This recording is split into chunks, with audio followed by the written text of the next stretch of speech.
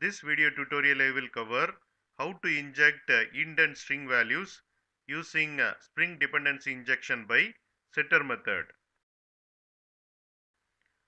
Using setter method, we can inject the dependency. Property element is a sub-element of bean. Using that, we can do setter injection.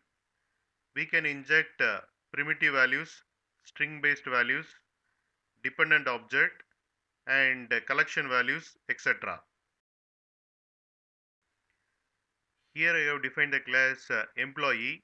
It has two properties, ID and name, and it has getter and setter methods for these two properties. And here I have overridden toString method. This is a Spring configuration file.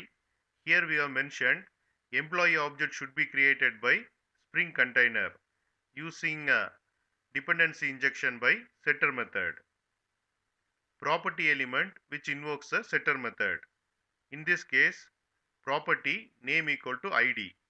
So set ID method will be called and ID will be passed as 50 and ID will be set as 50.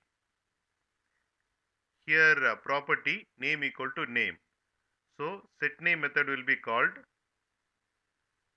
and name will be passed as Peter and name will be set as Peter. What object to instantiate, what object to configure, and how to configure. These information will be there in Spring configuration file.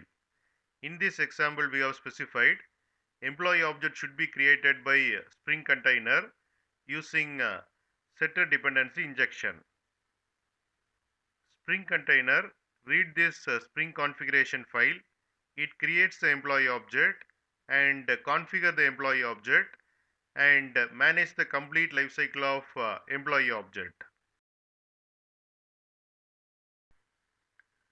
Here I have defined the class app. Here I have created application context object by reading Spring configuration file. Using getBean method of application context object, I am getting employee object from Spring container and displaying the employee object information. Here you can see the output. We got employee object from Spring container and employee object ID is set as 50 and name is set as Peter.